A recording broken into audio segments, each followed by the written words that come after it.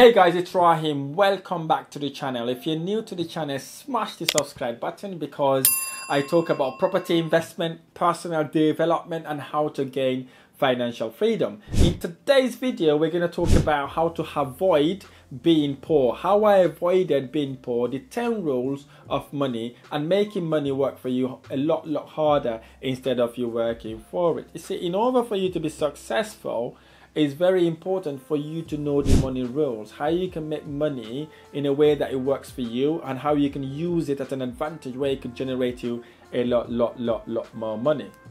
So again, how do I avoid to be poor? If you want to learn about that, stay until the end of this video because I'm going to share everything with you. You see, I learned about these skills. I've never implemented it. I was thinking, wow, this is just basic. Why would I really want to learn things like that? But what I've realized was, this is a very important thing. Write this down. Knowing without doing is the same without knowing. Okay, regardless how many knowledge you've got, what you've learned, you've been to so many property courses, property events, or business events. If you never implemented it, is it the coach's fault or your fault? I believe it's all about implementation. What I did basically, I did what everybody did, go into uni, because when I was young, I was told you need to go to school, college, university, get a degree, and then guess what? Work for a big, massive corporation that would pay you salary. That's exactly what I did when I started. So I went, get a degree, get a job, and obviously started working. Believe me or not, when I finished my university, I was only on £1,800 a month. I'm even kind of ashamed to say that right now because I'm thinking, wow, 1,800, that's what I've done 3 years for at university. But hey, I stayed the course, finished the university, got a degree, and then ended up earning £1,800. But I soon realized that wasn't a dream I was told.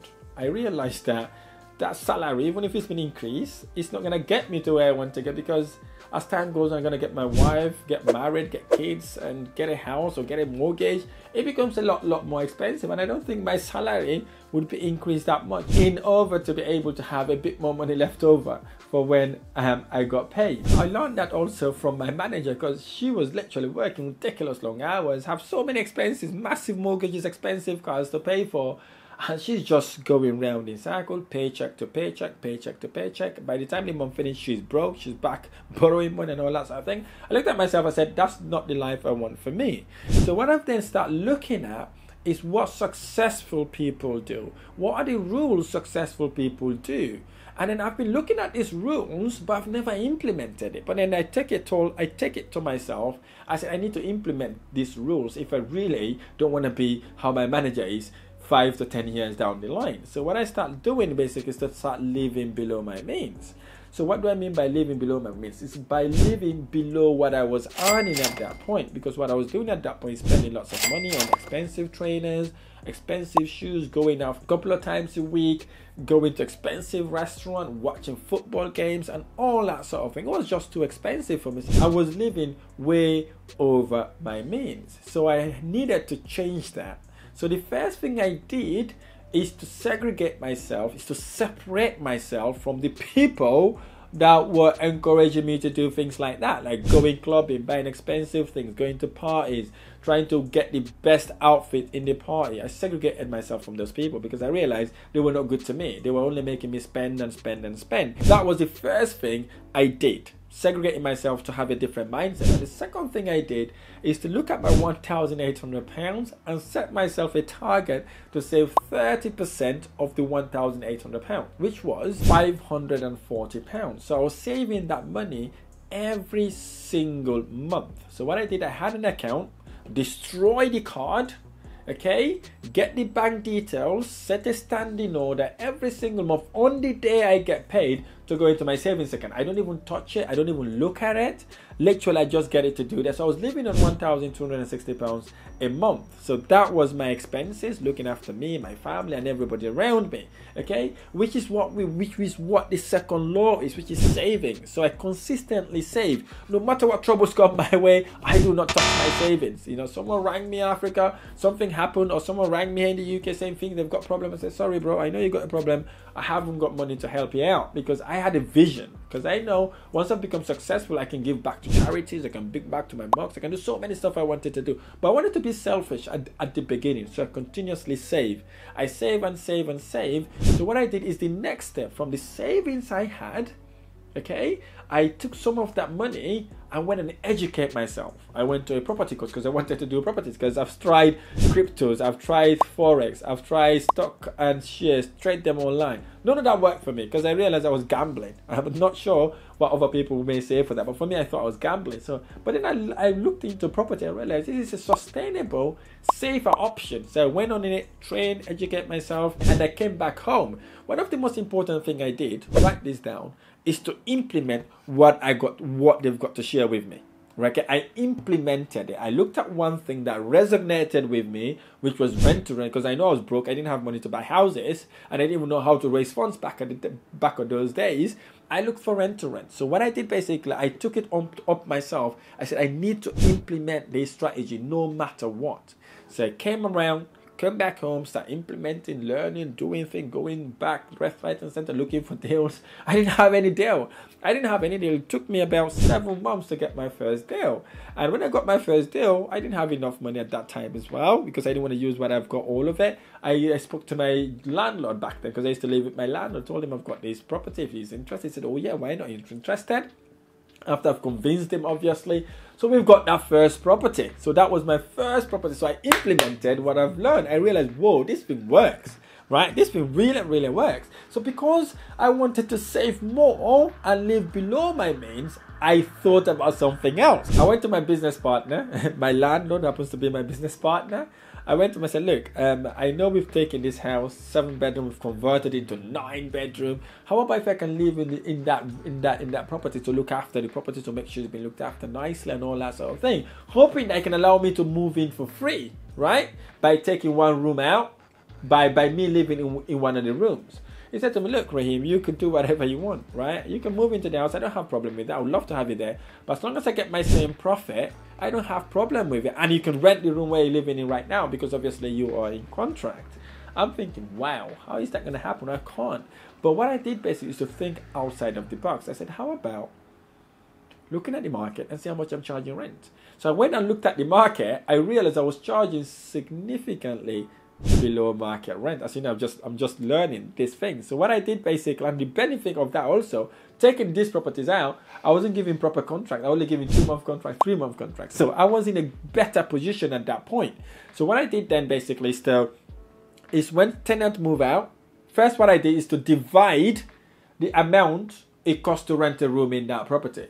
So I divide that then to the number of remaining rooms, which was 8 rooms, equally. So I increase the rent in each room on that basis. So as tenants are moving out, I'm increasing the rent. They're moving out, I'm increasing the rent until it all fill in, and then left myself a bedroom. So I moved into that house without actually paying any single rent. So I lived there rent free, bill free, everything free. So then guess what now? This is where the magic happens, right? My 30% savings become my expenses, and my 70% become my savings, right? So my savings increased from 540 to 1,260, if I've got my figures right. So I was saving that every single month. Every single month saving that. The only thing I use is 30% to go expenses, help family members, and all that sort of thing. So I was living significantly below my means. Well, I wasn't living under my expenses, okay? So that's how I was able to save. So what I then did, now I know rent to rent is working, okay? I got my second property, third property, fourth property, fifth property, and then the rest become history.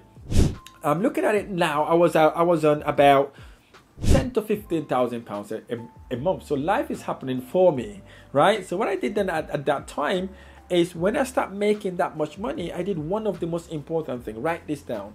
I did not upgrade my life. Do not upgrade your life once you started making money, okay? Delay the gratification. So what happens, I still lived in that shared house, got married, bring my wife, stayed in that bedroom, okay? Literally living in that bedroom until obviously I got kicked out by my tenant. When the baby arrived, baby crying all the time, then obviously tenant, housemate did not like it, so they had to kick me out. So I moved out, went to another 5-bedroom house. Again, the same thing. Tenant did not like crying baby, and then at that point I got no choice. Bless my wife for allowing me to do that, right? And then we moved to a flat. So I was on 15 to 20k a month, but I did not upgrade my life, right? I go to the same restaurant, I go to the same supermarket, I drive the same car, I spend the same money. I did not do any crazy things, right? Even that get someone to flinch and understand I'm making that much money. I was living under the radar, significantly below my income. So what I then do, I start diversifying now. I've got my rental HMOs. I moved on to rental service accommodation, get multiple of rental service accommodation. And I realized I've got in a portfolio now. And that portfolio started to become a little bit of work for me. So what I then again is to open an estate agency. So that estate agency then manages my property, right? Because it's going to cost me to do that by employing someone to do it. And obviously you've got the shop to pay for, you've got the running cost. What I then did, also start managing and lettings over landlords' properties and helping them sell their houses as well. So then the proceed or the income I was getting from that part of the business was more than enough to pay for my staff and for the shop, okay, and for the running cost. So in essence, I've got the landlord's income to pay for the running of my own business. Again, that cost me nothing. I had an office where I can go and sit myself. I've got my staff working for me. And then obviously I was able then to generate income that way. Getting income from my properties from the estate agency. And guess what I started doing? Then I start developing my own property portfolio. Start buying my first buy-to-let, second buy-to-let, and then the rest is history. Okay, but before I did all of this, I did something drastically very, very important. I avoid bad debt. Because what happens, once you start making money, you get tempted to buy expensive cars, going on holidays, taking credit card debts and all that. So I stopped that, right? I went the opposite. I stopped taking bad debt. Anything that is bad debt, I don't touch, like buying a car, buying expensive trainers through credit cards, going on expensive holiday using my credit card. I stopped all that, despite me being on 10 to 15K, okay? So I still live frugal. I live parsimonious, as Kevin Green says. I was literally saving, squeezing whatever juice I can get from my savings so I can improve and invest in my property portfolio. In about 6, 7, 12 months, I was able to be financially free. I sacked my boss and I started doing my own thing. So I continuously improve my skills. So what do I do to improve my skills? Once I start making money, I do not hog the money like that, or maybe invest in buying property. So what I did, I invest in me, right? I went on educating myself, getting mentors and coaches to coach me. So when I started doing my thing, I don't need to go and Google stuff, YouTube stuff. I can ring someone straight away who can help me, guide me, expedite my process. I don't have to Google search anything. Absolutely nothing. I don't need to Google search, okay? I can ring someone who would help me. I can learn from them what they've learned for 10, 15 years in literally a couple of hours. Right, that's what I did. And the next thing I did also is to copy and replicate what they're doing. Because what I learned also, successful people love to copy people, right? They copy people very, very much, and then guess what? They replicate that, make theirs better. And the next thing I did, basically, obviously, I've worked so hard, is to protect my wealth. That's the most important thing you need to do, right? If you work so hard, you need to protect it, aren't you? So what I did, basically, I have the right insurance. We have health insurance, life insurance, car insurance, disability insurance, so that then it helps for any eventuality, right? If anything happens, not just my property portfolio generates me passive income every single month, but also if something goes wrong, I've also got insurance companies that can look after me when things goes bad. And it's very good for you to understand this, because it would help you drastically. And obviously you need to create your own basic estate planning as well. I created that just to put me in a better place. And the other thing I did also is to limit my financial exposure. So what I did, if you remember, I started to do rent to HMO. I moved from rent to HMO, did rent to service accommodation. From rent to service accommodation, I got my estate agency. From my estate agency, I then built my development company. From my development company, got my renovation company. And now I share my passion and my vision to train people to start and scale in real estate business using the same proven formulas I used to get me to where I am today. And also the next thing I did, I network and build relationship with people. Very important to network and build relationship with people. Serve people genuinely. Don't go out there serving because you expect them to pay you handsomely, or because you expect them to give, or you expect them to give you something. Go out there and serve them drastically in order to add value in their life. One of the most important things that helped me avoid being poor is staying disciplined. I stayed disciplined when the going get really tough. Okay, when I was looking for the deals, when I didn't have any deal for 1 month, 2 months, 3 months, 4 months, I still keep doing the same thing. 6 months, nothing. And guess the time that I thought I'm about to give up, I hit jackpot. I got my first deal. So staying disciplined, consistent, not allowing any of these noises to go around you is what gets you to avoid poverty. It's what gets you to determine your life and your future for you and your family. I really hope this video has been helpful. If this video has been helpful, smash that like button, subscribe to my channel for more amazing property investment tips, financial freedom, and personal development. I look forward to sharing next video.